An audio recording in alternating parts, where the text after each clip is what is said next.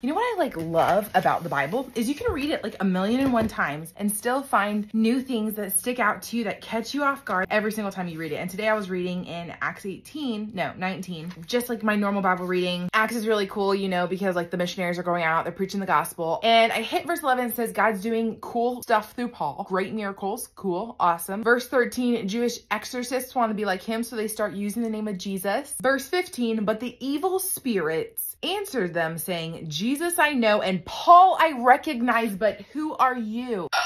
I want even the evil spirits to recognize who I am because I am praying with the power of the Holy Spirit in Jesus' name, following Jesus boldly, not just using his name for self-gain or pride or whatever. It is amazing how many times I've read that passage and it's never truly hit me like it did today. Friends, don't believe the lies. The Bible is so alive and active, so profitable for teaching, rebuking, and correcting. It's not just some boring old book. It's actually pretty juicy.